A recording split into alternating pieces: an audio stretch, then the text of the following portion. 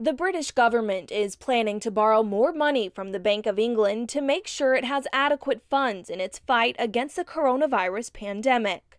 On Thursday, the Finance Ministry announced a temporary extension to its overdraft with the bank, otherwise known as the Ways and Means account. That account typically sits at about £370 million, but the Chancellor can tap into it in times of crisis. During the 2008 recession, it briefly shot up to nearly £20 billion. The government will continue to use the markets as its main source of funding. Any borrowing on the account will be short-term, and withdrawals will be repaid before the end of the year. British officials are considering extending restrictions on public activity to further stop the spread of COVID-19.